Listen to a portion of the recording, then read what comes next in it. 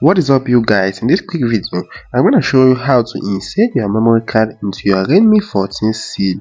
For that, you're going to have to follow my instructions very carefully. Firstly, you're going to need to locate your SIM slot.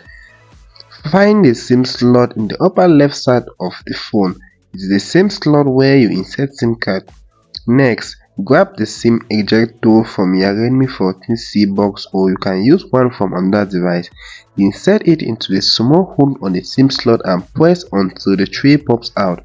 Gently pull out the SIM tray and move it up and down if needed to carefully remove it. Place your memory card in the designated spot on the SIM tray. Make sure it's sitting flat and aligned with the tray. It shouldn't stick out above the surface. Finally, slide the SIM tray back into the phone by gently pressing it with your finger until it's securely in place. And that's it. You have successfully inserted a memory card into your Redmi 14C. Thank you for watching, and don't forget to subscribe for more helpful tips.